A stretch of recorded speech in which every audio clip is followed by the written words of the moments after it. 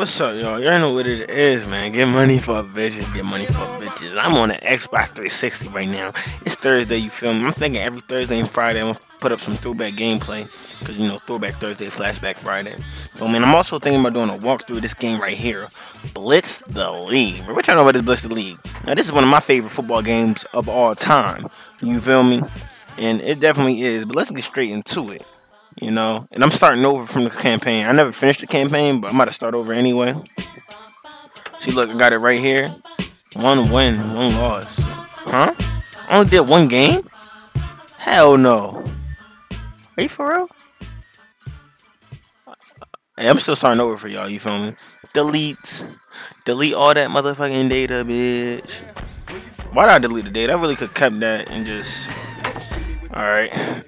And it's gonna be childish still anyway. Alright, boot. Oh, just that, okay. They won't let me put another H, so.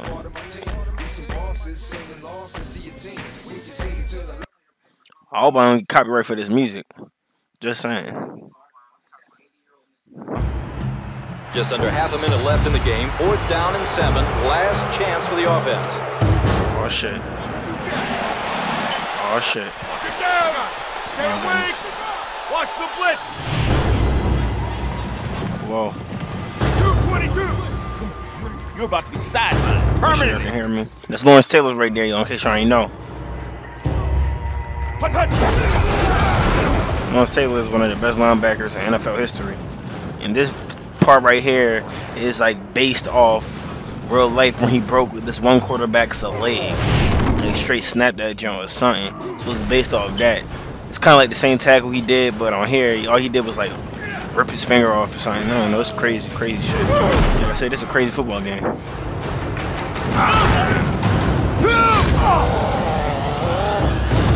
Damn.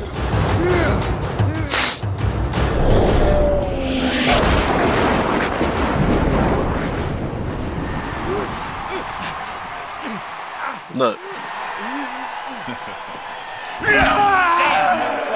How you gonna hold your purse now? Quentin Sands and the thing is, put an end to who he just did to is the star of the football team we're about to play. And ever since that happened, whatchamacall, we got revamped the whole the whole franchise.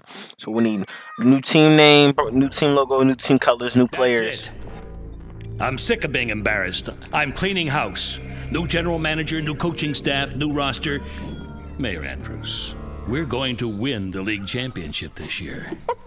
The league title this year. And they say you don't have a sense of humor. How about this? If I win the league championship, you have to back the bond issue that'll pay for this new stadium. A bond issue that will no doubt screw the local taxpayer while lining your pocket. Yours too, Madam Mayor. I know how to share the wealth. And if your team doesn't go all the way and the bond issue fails to pass? Then I'll make it up to you. I'll write a substantial check to your re-election campaign. Shall we seal the bargain? There will be no sealing unless you win. To the victor go the spoils.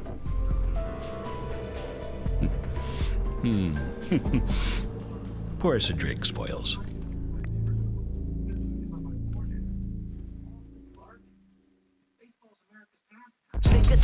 Alright, Strangers had it. Time to clean house. Nothing stays the same. We need to design a new team name, a new logo, get some coaches, players that know how to win championships. We only get one shot at this, so we gotta do it right. Let's do that, y'all, son. Our location. You already know where we're going to, bro. Baltimore, man. You already know how we rock around here, man. Fucking body more murder laying around here. Let me continue. Team name. We are Christians. Not being no fucking demons. We are Christians. But y'all trying to like replicate like a real life team of real life players or players from movies or something? Or y'all just trying to honestly don't know? Let's go with the Baltimore Mob. Baltimore Mob, you feel me? Mob around here, you feel me?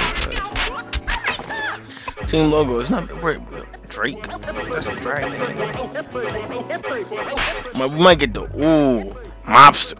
Bro, that's perfect. Let's go. Team colors. You already know how we gonna rock around here, bro. Number 1, black. Then we have to go with the purple. You feel me? Sounding like the Ravens, even though that team right there, the Nightmares that just broke the freaking quarterback's finger was black and purple. So matter of fact, no, we can't use purple. Black and red though. Black and red. Cause red is my second favorite color. Okay. And then right here. Straight black, bro. Then you really can't see nobody.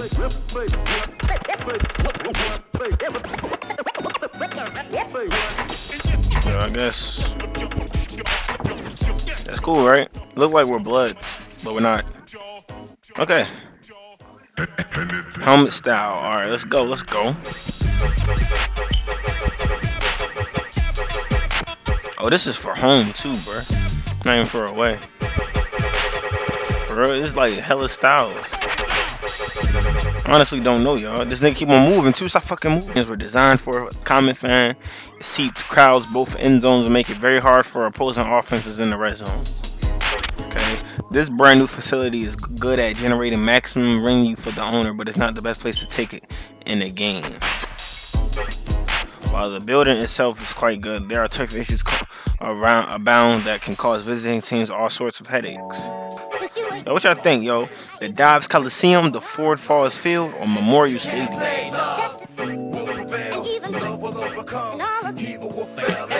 Let's go with the Dobbs Coliseum, or the coach. Or we get an upgrade in training. And this is offense, I think. Right. Seems. Alright. Old school philosophy, Tim Fazio, or Fazio, I don't really know.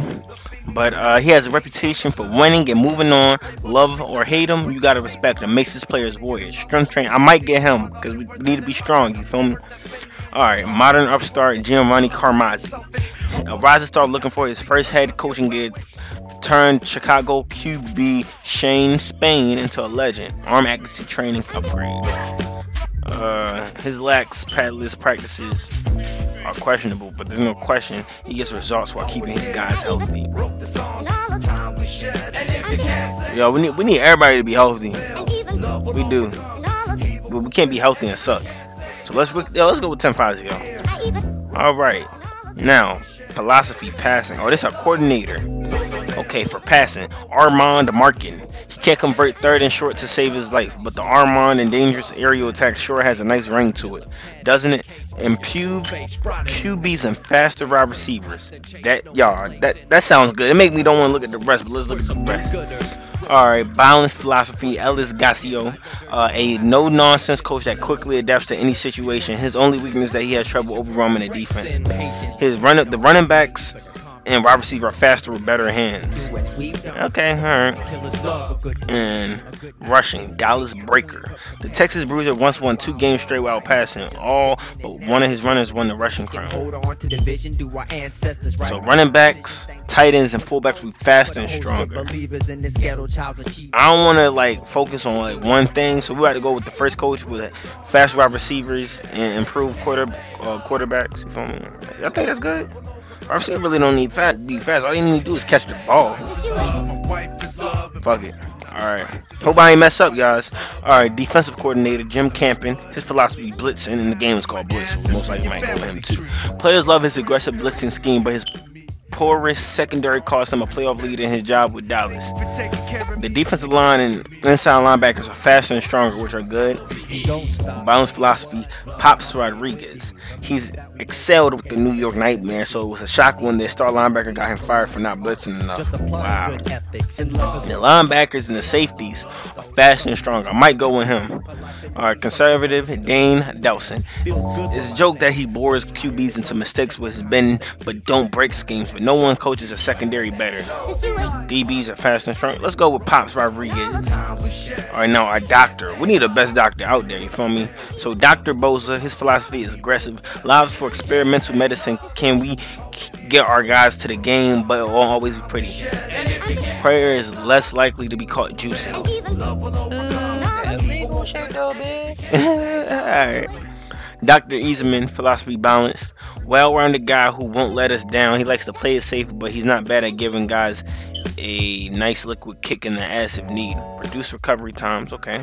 And Dr. Chu, conservative, you feel me? Excels at helping guys reach their full potential. We wonder how good he is at patching up the wounded, though. Increases players' game through training. I don't know, y'all. I don't want to be juicing. I don't. Let's go with Dr. Iserman. Now here we go with the players, y'all. The rookie. Quarterback Clayton Westcott, a great pocket passer with the arm that launches the ball like it was shot out of a cannon. Scrambling, however, is not his strong suit. Y'all, the way I play football, I scramble a lot, so yeah. Justin Jonas. Justin, okay. Wide receiver. Somewhat undersized for a pro, but his speed, sore hands, and mental toughness made him the top college receiver his senior year. Okay. And Tyrone Kilgore, halfback. A strong runner with the unrivaled ability to juke and spin, but a few key fumbles have made his hands suspect. Yo, what should we go against, y'all? The wide receiver, the halfback, or the quarterback? We can easily improve that scrambling. He undersized, so he's small, but he fast. So let's go. I don't really know if I want the running back. So let's go with, who should we go with, the quarterback or the wide receiver? I don't know, y'all. Niggas look alike. Not to be racist. I'm just saying they all got the same eyes, kinda. They do. They do. But yo, who y'all? Justin Jonas or Clayton Westcott? Wait a minute. Clayton Westcott. Dak Prescott. Up Dak. Okay, let's go with the quarterback. No, the veteran on defense. We got Ted Lawless, the linebacker. One of the best linebackers in recent years. Age has slowed him, but his ability to be in the right place at the right time more than makes up for it. We like linebackers from that school. Veteran. Defensive end. Strong, mean, and unrelenting. He's a quarterback worst nightmare. His fixation on making sacks, no matter the offensive set, can get him in trouble. Okay. And the safety. Daryl Kinsman. Possessing great instincts and leadership skills, he's lost a few steps over the year, but can still deliver the big plays and clutch situations. Okay. Safety, defensive end, and linebacker. Yo, I might go with the linebacker. Yo, let's go with the linebacker. The Baltimore Ravens rookies Clayton Westcott, veteran Ted Lawless, and we're a passing type team. Okay, that's cool. Let's get it, man.